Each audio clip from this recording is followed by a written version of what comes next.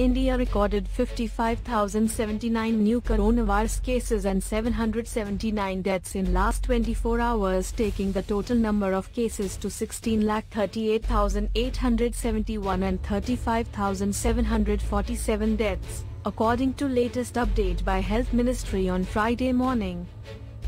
Here are the latest updates. The Directorate General of Civil Aviation, DGCA, on Friday announced an extension of the ban on international commercial passenger flights in India till August 31st, amid the coronavirus COVID-19 crisis.